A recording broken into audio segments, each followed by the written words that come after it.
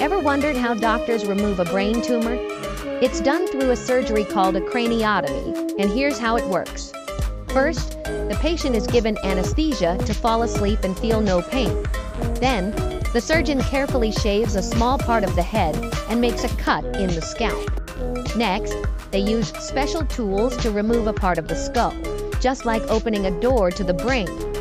Once the brain is exposed, the surgeon uses a computer-guided tools to find the tumor.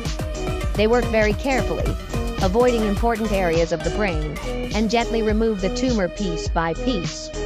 After the tumor is taken out, the piece of skull is put back in place and fixed with small plates or screws. Finally, the scalp is stitched back up.